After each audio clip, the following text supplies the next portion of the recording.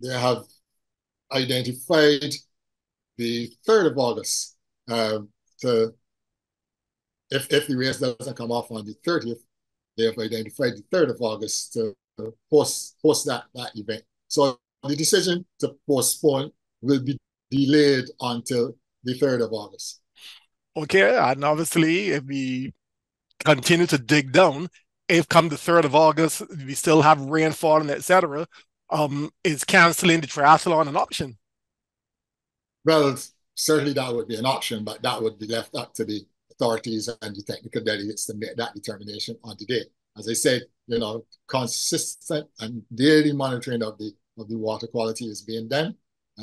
So we have to play it by ear as to what will be the outcome.